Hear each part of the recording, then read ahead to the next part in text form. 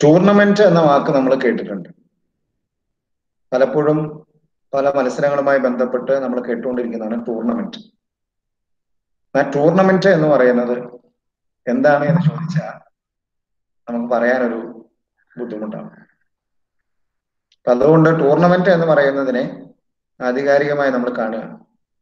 Tournament എന്ന് പറയുന്നത് ഒരു കായിക രംഗത്ത് മത്സരവുമായി ബന്ധപ്പെടുത്തി നമ്മൾ പറയുന്നതാണ് ടൂർണമെന്റ്, അല്ലേ? യെസ്. ഒരു ടീം മറ്റൊരു ടീമിനോട് എതിർക്കുന്നു, മത്സരിക്കുന്നു, വിജയിയെ തീരുമാനിക്കുന്നു. അതാണ് ടൂർണമെന്റ്. സിമ്പിൾ ആയിട്ടുള്ള ഒരു കാര്യം. അപ്പോൾ ടൂർണമെന്റിന്റെ ഒരു ലക്ഷ്യം, എന്തുകൊണ്ടാണ് ടൂർണമെന്റുകൾ സംഘടിപ്പിക്കുക? നമ്മൾ കാണുന്ന ഫുട്ബോൾ ടൂർണമെന്റുകൾ, ക്രിക്കറ്റ് ടൂർണമെന്റുകൾ, നാടൻ പന്ത്, അങ്ങനെ പലതരത്തിലുള്ള പഴയ തലമുറ മുതൽ പുതിയ തലമുറ വരെയുള്ള ഓരോ ഇവന്റുകളും സംഘടിപ്പിക്കുന്നു. എന്തിനു വേണ്ടിയാണ് നടത്തുന്നത്?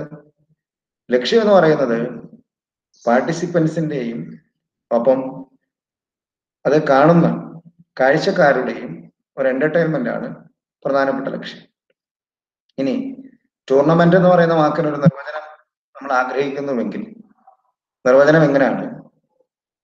Series of contest in some sports or game or hockey or table tennis in which a number of people or a team take part trying to win the championship. ഏതെങ്കിലും തരത്തിലുള്ള ഒരു ഗെയിം, ഒരു കോമ്പറ്റീഷൻ സംഘടിപ്പിക്കുക, ഒരു ടീമിനെ വിജയമായി പ്രഖ്യാപിക്കുന്നതിന് വേണ്ടിയുള്ള നമ്മുടെ പരിശ്രമം, അതാണ് പ്രധാനമായും ടൂർണമെന്റ് എന്നൊരു വാക്കുകൊണ്ട് നമ്മൾ ഉദ്ദേശിക്കുന്നത്. നമുക്കറിയാം, നമ്മൾ സാധാരണ നിത്യജീവിതത്തിൽ കാണുന്ന കേൾക്കുന്ന ഒന്നാണ് ടൂർണമെന്റ് എന്ന് പറയുന്ന വാക്ക്, അല്ലേ? ടൂർണമെന്റ് എന്ന് പറയുന്നത് പലതരത്തിൽ ടൂർണമെന്റുകൾ നമുക്ക് നടത്താം, അല്ലെങ്കിൽ ടൈപ്സ് ഓഫ് ടൂർണമെന്റ് ഏതാണ്?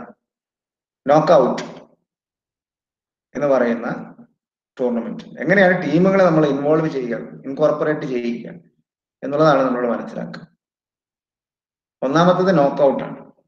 രണ്ടാമത്തത് ലീഗ് അല്ലെങ്കിൽ റൗണ്ട്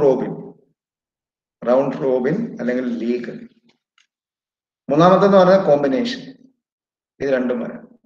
നാലാമത്തത് ചലഞ്ച്. അങ്ങനെ 4 തരം ടൂർണമെന്റുകളാണ് ഉള്ളത്. 4 തരം ടൂർണമെന്റുകളാണ് ഉള്ളത്. ഒന്ന് knockout, then league or round Robin, then combination, then challenge. അങ്ങനെയാണ് വരിക. League come knockout, knockout come league എന്ന് പറയാറുണ്ട്, അല്ലേ? യെസ്. ഒരെണ്ണം നമ്മൾ കാണുകയാണ് നോക്കൌട്ട്. നോക്കൌട്ട് എന്ന് പറയുന്നത് നമുക്കറിയാം, പേരും അറിയാം, കാര്യവും അറിയാം. നമ്മൾ ഇവിടെ പരാമർശിക്കുന്നു എന്നുള്ളത് മാത്രമേ ഉള്ളൂ. നോക്കൌട്ട് എന്ന് പറയുന്നത് പരാജയപ്പെടുന്ന ടീമിനെ നമ്മൾ പുറത്താക്കുന്ന, എലിമിനേറ്റ് ചെയ്യുന്ന സംവിധാനം. A team once defeated gets eliminated. ഒരിക്കൽ പരാജയപ്പെടുന്ന ടീമിനെ നമ്മൾ പുറത്താക്കും.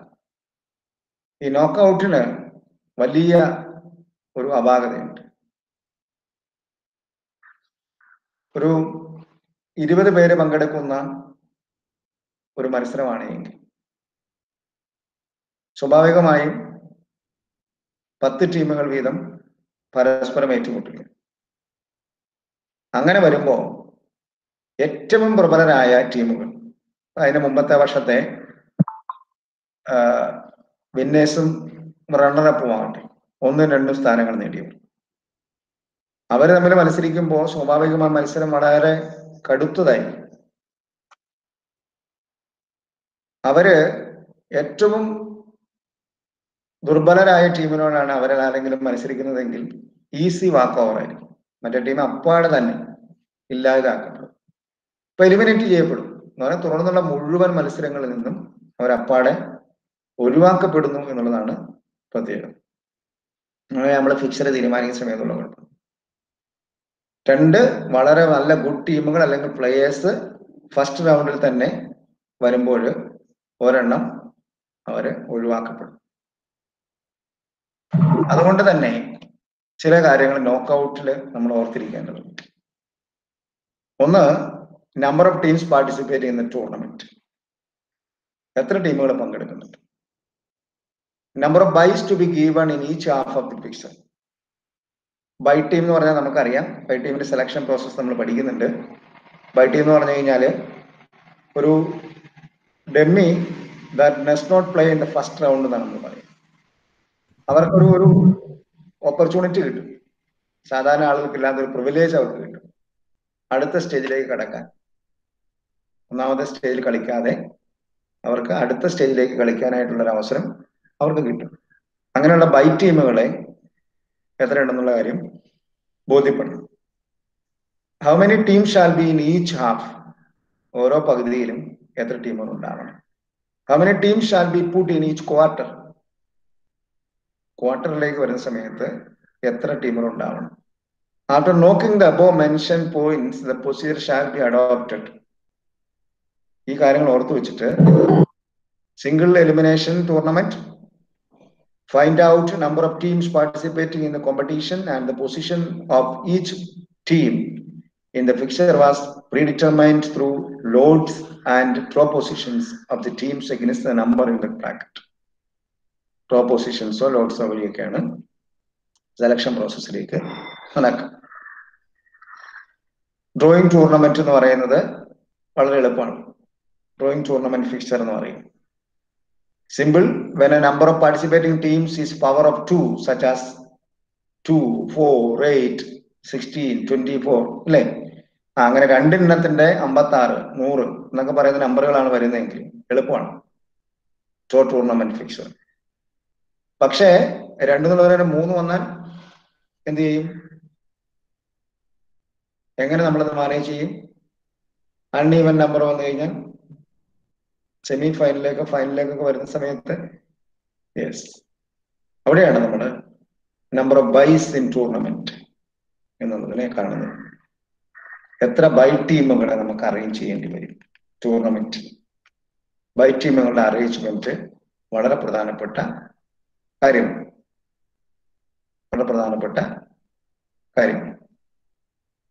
അത് കൃത്യമായിട്ട് നമുക്ക് ഓർത്തിരിക്കാം. ബൈ ടീമുകളെ ഫിക്സ് ചെയ്യുന്നതിനെ കുറിച്ച് നമുക്ക് മനസ്സിലാക്കാം. അപ്പൊ എത്ര മാച്ചുകൾ നോക്കൌട്ട് ടൂർണമെന്റിൽ വരും, റൗണ്ട് റോബിൻ ടൂർണമെന്റ് എങ്ങനെയാണ് നമ്മൾ കൈകാര്യം ചെയ്യുക, N-1 എന്നൊക്കെ ഒരു ഫോർമുലയുണ്ട്. പല മെത്തേഡുകളുണ്ട്. സൈക്ലിക് മെത്തേഡ് ഉണ്ട്, സ്റ്റെയർകേസ് മെത്തേഡ് ഉണ്ട്, ടാബുലർ മെത്തേഡ് ഉണ്ട്. അങ്ങനെ ഈ മെത്തേഡുകളിലൂടെയാണ് നമ്മൾ അതിന്റെ ഫിക്സർ ഡ്രോ ചെയ്യാൻ വേണ്ടി ഉപയോഗിക്കുക. ഇത് 2 കാര്യങ്ങളാണ് നമുക്കുള്ളത്. ബൈ ടീമിന്റെ എങ്ങനെ കണക്കാക്കാൻ പറ്റും, എങ്ങനെ നമ്മൾ കണക്കാക്കും എന്നുള്ളതും കൂടി നോക്കാം. ബൈ ടീം എന്ന് പറയാൻ നമുക്ക് മനസ്സിലായ ഡെമ്മിയാണ്.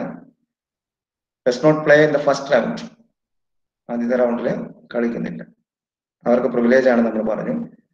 To determine the number of byes in the tournament, find it out the next highest power of 2.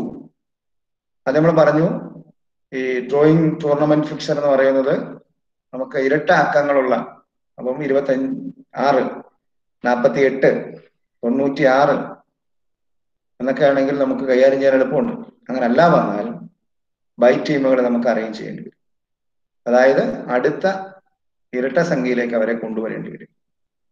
അതെങ്ങനെയാണ് ചെയ്യുക? ഉദാഹരണമായിട്ട് ഇങ്ങനെയാണ്. ഒരു ടൂർണമെന്റിൽ പങ്കെടുക്കുന്ന ആളുകളുടെ എണ്ണം 15 ആണ്. അപ്പോ എത്ര ബൈ വേണം? അപ്പൊ അതിന്റെ തൊട്ടടുത്ത പൂർണ്ണസംഖ്യ എന്ന് പറയുന്നത് ഏതാണ്? 16 ആണ്, അല്ലെ? യെസ്. നമ്പർ ഓഫ് ബൈസ് എന്ന് പറയുന്നത് 16 മൈനസ് 15 1, 21 ആണ്, അല്ലെ? യെസ്. അപ്പം അത് നമുക്ക് ഇങ്ങനെ മൈനസ് ചെയ്ത് കാൽക്കുലേറ്റ് ചെയ്ത് കൊണ്ടുവരാനായിട്ട് കഴിയും. ഈവൻ നമ്പറാണ് വരുന്നതെങ്കിൽ എങ്ങനെ നമ്മൾ ചെയ്യും? If number of participating teams is an even number 2, 4, 8 അങ്ങനെ വരുന്നു. And when the number of participating team is an odd number, example 7, 9, 11, etc. അല്ലെ? 2 സാധ്യതകളാണ്. Number of teams in each half of the fixture is made through dividing the total number of teams into equal half. തുല്യ പകുതികളായിട്ട് നമ്മൾ വേർതിരിക്കും. Upper half എന്ന് പറയുന്നത് നമ്മൾ എന്ത് ചെയ്യും? അതിനെ നമ്മൾ ഡിവൈഡ് ചെയ്ത് കൊണ്ടുവരും. അങ്ങനെ നമുക്ക് വൈറ്റ് ടീമുകളെ ഓരോ ഹാഫുകളിലും എത്ര വൈറ്റ് ടീമുകൾ വേണ്ടിവരും എന്നുള്ളതിനെ കുറിച്ച് ബോധ്യപ്പെടും. അപ്പൊ അതിനെക്കുറിച്ച് എക്സാമ്പിൾ വെച്ചിട്ട് നമുക്ക് പറയാം. അതോടുകൂടി തന്നെ നമുക്ക് വൈറ്റ് ടീമിനെ ഫിക്സ് ചെയ്യുന്നത് എങ്ങനെയാണെന്ന് നോക്കാം. നോക്കൌട്ട് ടൂർണമെന്റിന്റെ റൗണ്ട് റോബിൻ മെത്തേഡ് നമുക്ക് നോക്കാം. അപ്പോൾ ഇതിന്റെ കോമ്പിനേഷൻ വന്നാൽ എന്ത് ചെയ്യും? ആ കാര്യങ്ങളും നമുക്ക് മറ്റൊരു സെഷനിൽ നോക്കാം.